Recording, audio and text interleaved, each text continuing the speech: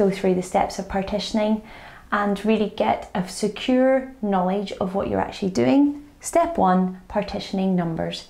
Segmenting or partitioning those numbers into tens and units in this case, or thousands, hundreds, tens and units as the numbers do get a bit more advanced and a bit larger. So breaking or partitioning those numbers up into 40 plus 3 plus 20 plus 5. So partitioning those numbers up.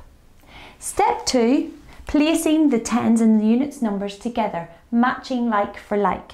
So knowing that 40 plus 20 go together, and 3 and 5. You've got your two tens numbers together, you've got your two units numbers together.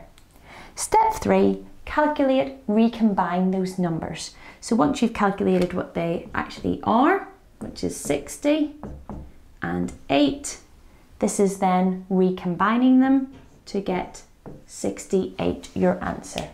So again, talk through these steps with your child. Make sure they have a really good, secure understanding of what the different steps are and what they mean. Do feel free to do it in written form and then progress into the mental strategy. But this is definitely one of the most popular strategies in my classroom.